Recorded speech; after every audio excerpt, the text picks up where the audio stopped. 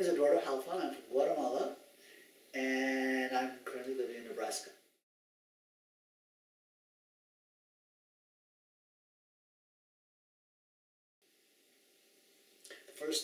The first word would be engineer. The first word I thought of, just because I was formed and trained as an engineer, but I am very much an engineer when I'm writing, at some points of the writing process. But I would also say music, because that is very present in my writing, both thematically and in the language itself. Language as music. Ego?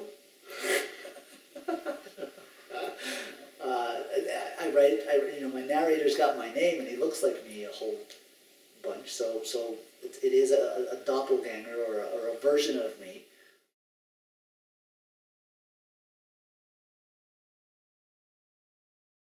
You don't consciously arrive at style or create a style.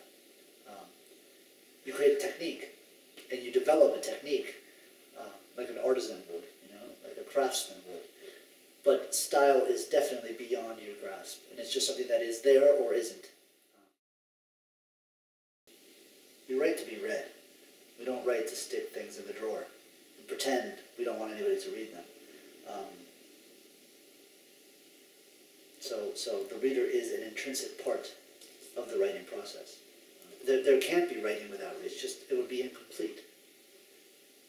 So when I'm writing, the reader is there with me, so to speak. It is a communication process.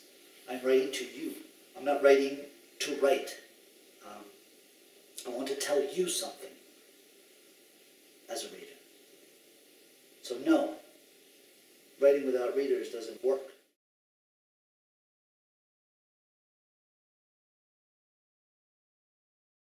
I'd be the proudest writer in the world. And if I saw pirate editions being sold, at traffic lights, I would love it.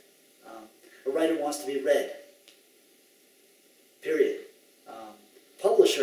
My publishers would be offended. But as a writer, what better compliment than to have somebody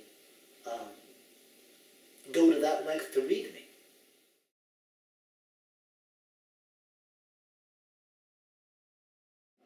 So English was a very interesting case for me.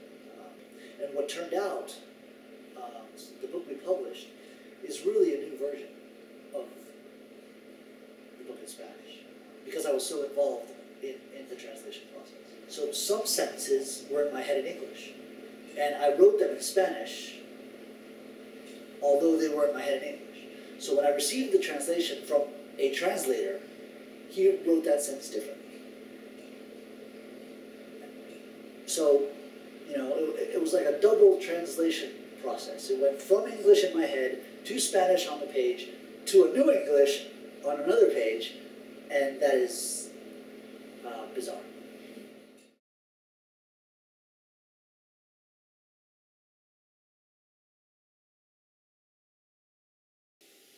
There's too few translations into English, as you know. So many writers that should be in English aren't. And the ones that are under-translated. There are signs that things are changing. It's going to be slow. And we need City of Asylum, and we need Words Without Borders, and we need all of these entities that are trying to get works in translation noticed are extremely important.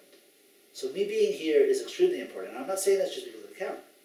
It's very important because there are very few places like City of Asylum that can help international writers find a spot